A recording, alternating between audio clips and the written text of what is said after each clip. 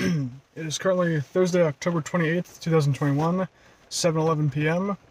I just got off shift, my 6th or 7th day working at Subway, which is cool. I don't think I mentioned if I got a job there or not recently, but I don't feel like you're watching the videos. So that's cool. Got two managers. Well, not really, because the store's understaffed, so they're not really managers, but they basically are. I just worked a 5 to 7 with my manager Ryan, and he was nice enough to give me the entire tip jar. All $4 of it. I mean, that was nice. He didn't have to do that, but it was really nice that he did. So that's a fun job. Apparently, the owner is kind of crazy, but yeah, that happens in food service. Also, apparently, the starting wage is nothing close to minimum.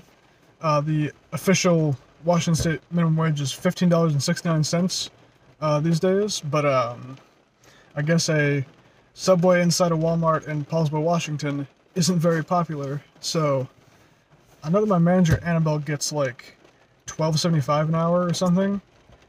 But yeah, I don't even know what I make. I'm hoping I get $10 an hour. That would be, that'd be nice. Yeah, it's a real screwed up kind of law. Like, they assume that fast food, like, all food workers will be tipped a lot, but that rarely happens. Like, just from that last, like, 3 hours, the whole tip jar totaled up to, like, $3.90. And usually we would split that, so that's, like, $1.75 per person for 3 hours of work. Like, it's not very good, 2 hours, whatever. So that's cool. I don't have much else to talk about. We do get free lunches, though. Free 6-inch sandwich, side, chips or a cookie, and drink. So that's cool. Get a full little meal every shift we work. So I'm going to cut it off here, because I'm rambling now. I'm going to drive back to the house and eat that sandwich. As always, I'll see you in the future.